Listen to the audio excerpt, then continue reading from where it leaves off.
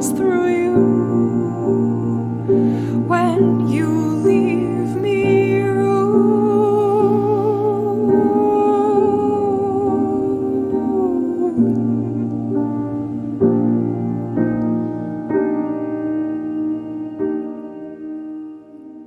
Capricorn, courage leading to the power of redemption.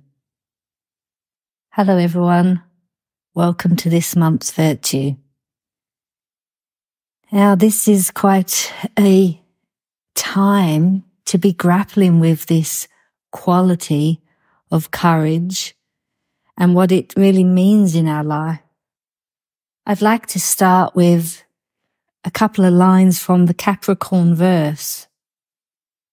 May what is coming rest on what has been. May what has been surmise what is to come for a vigorous present existence. We need courage if we are to meet this vigorous present existence. It's so easy, or the temptation is, to avoid the life that's expressing itself. Often we want something other than what is brought into our world and into our experience. And yet it's this very engagement with what's present in your life that develops the capacity to meet the future. And what's present in your life has something to do with what was in the past. So the courage is such a powerful capacity on the path of inner development, because we're called to have courage to meet the life that is presenting itself. We either want to dream away or sleep away, avoid what is there, to kind of put the blinkers on or put our head in the sand, or we spend our time trying to manifest something else than the life that we have been given, the life that presents itself. And this is really part of this great mystery of the journey of our experiences, that there's something in them that leads us towards the next step. And only if we can meet the present time in its fullness are we given the capacities to go to meet the next step that's coming. Now, on one level, we recognize through the spiritual year that we get to re-meet the steps at a deeper and deeper level. And so it's not as though we have to hurry ourselves through any step. And so there's this Hermetic saying that says, do not stop on any step, no matter how high, or it will become a snare. But we could also easily say, do not hurry by or dream through any step, because what it gives us allows us to meet the future, meet what is coming towards us. Now there is this spoken by in many traditions, and I'd like to give that picture through two of the Christian esotericists, the first from St. John of the Cross in his poem Development.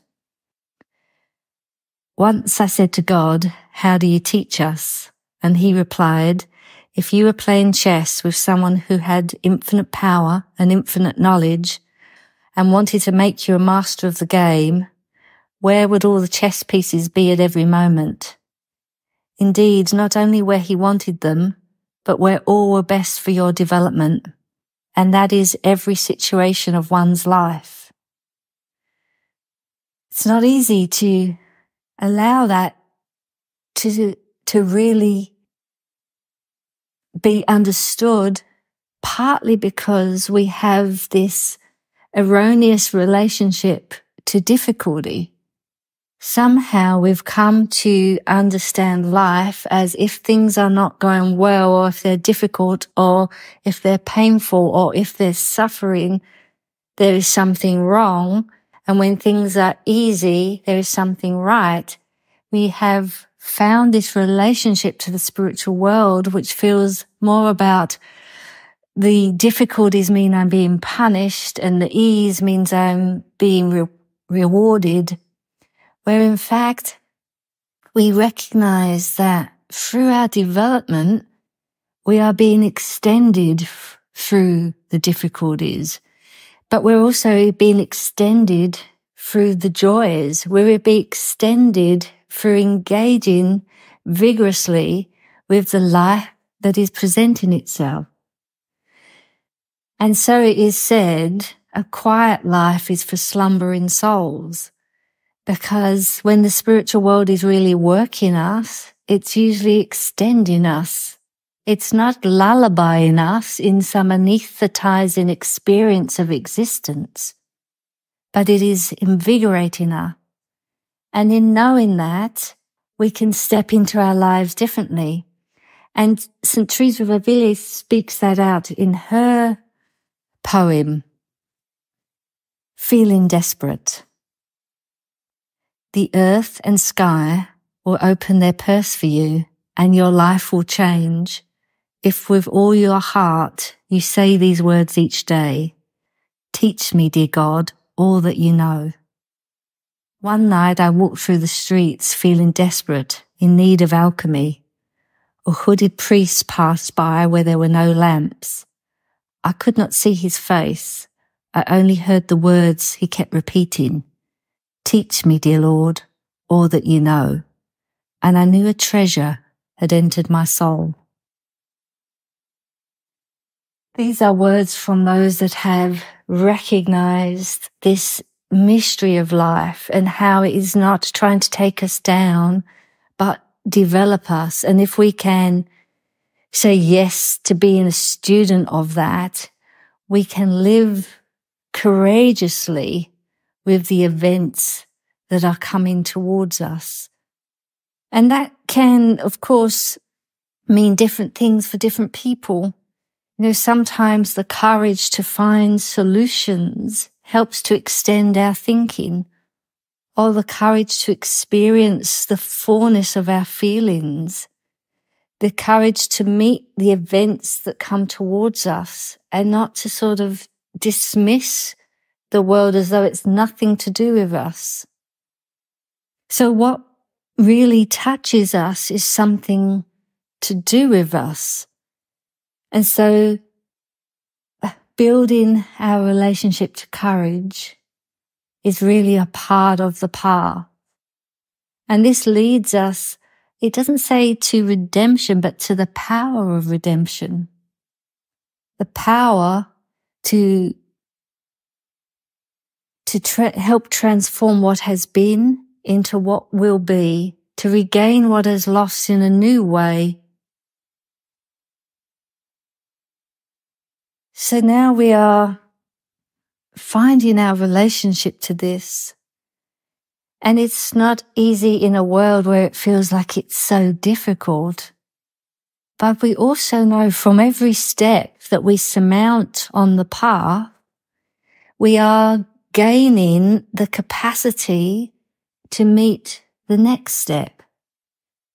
And this is recognized with our inner development journey, that if we can encounter what is there and really fully meet the life that's in front of us, it gives us the strength, the capacities, the virtues that will allow us to meet what is coming from the future. But if I try to avoid what is in my life, try to ignore it or deny it, then these capacities are, the opportunity is missed. Now, with the cycle of the spiritual year, we can feel this opportunity comes back to us. And at the same time, we also know that it's important for us through this experience of time and space to take the opportunities that present themselves.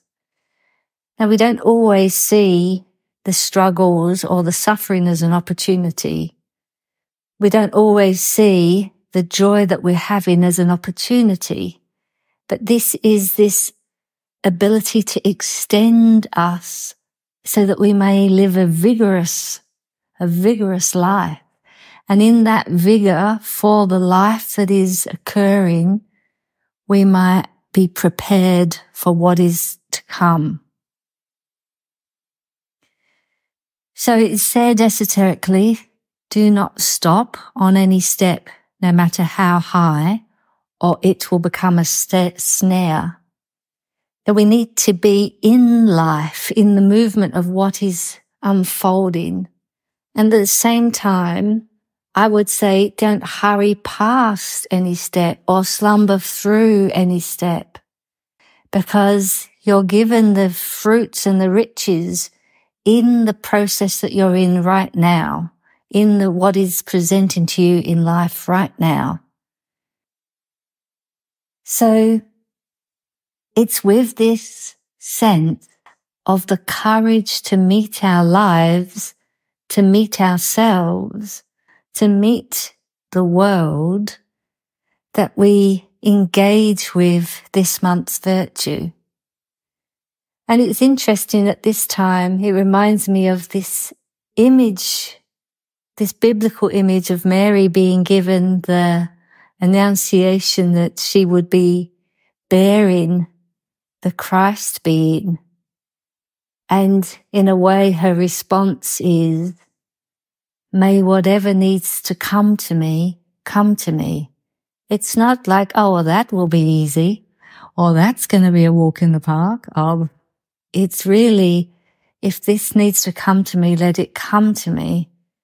This gesture of what we turn towards as we turn towards the new year, not to hide from what needs to come to us, not to avoid it, not to seek the slumbering life, but readying ourselves to prepare ourselves for the future means engaging with the present vigorously.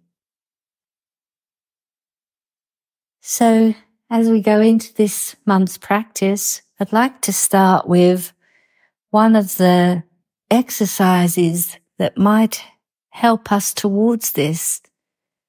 Now, this question came from one of the participants from the year-long course on inner development for world development from Educare, and there'll be a link for those of you that would like to inquire into that. This is not in a way, beginning exercise, but it is a very useful inner process that gives us a kind of strength that can allow us to look upon ourselves in such a way that we face ourselves, not to look upon ourselves as a detachment, but to look upon ourselves to face ourselves.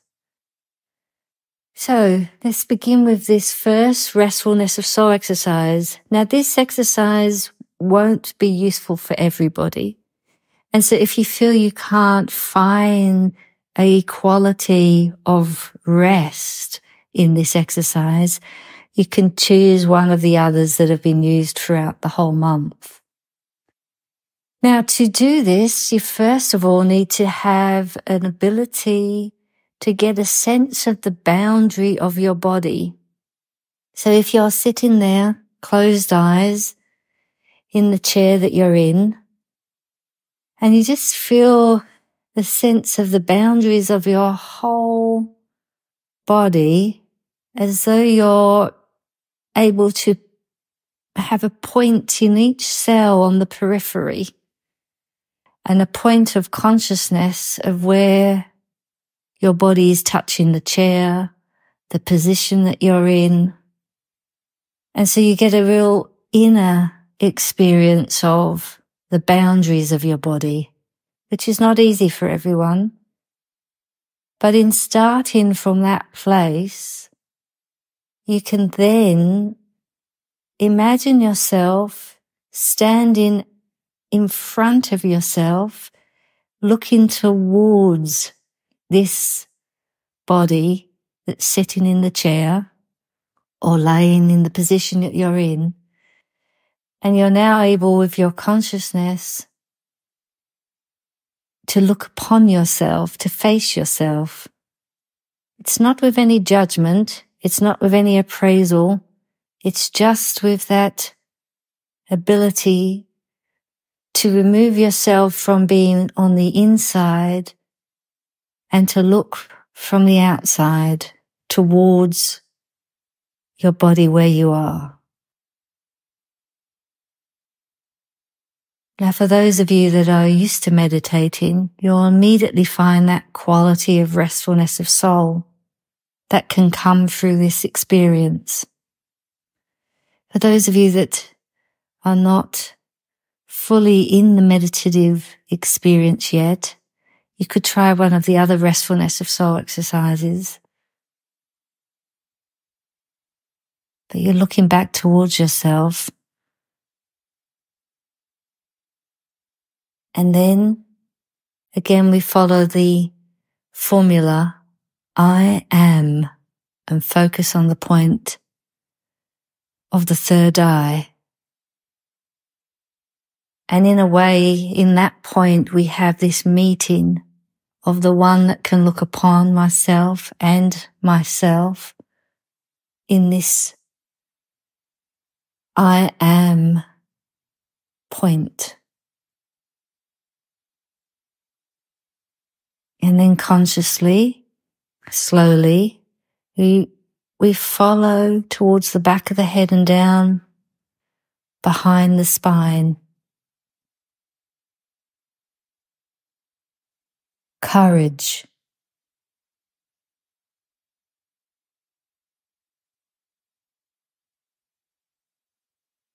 Capricorn. May what is coming rest on what has been. May what has been surmise what is to come for a vigorous present existence. Through inward life withstanding, may world beings guard grow strong. May life's working might blossom forth. May what has been endure what is to come.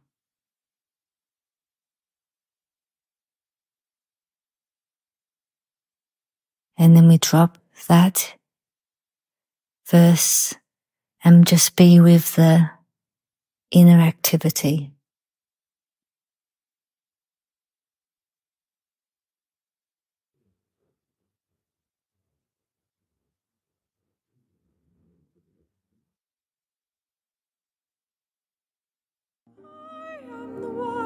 I am the one who shines through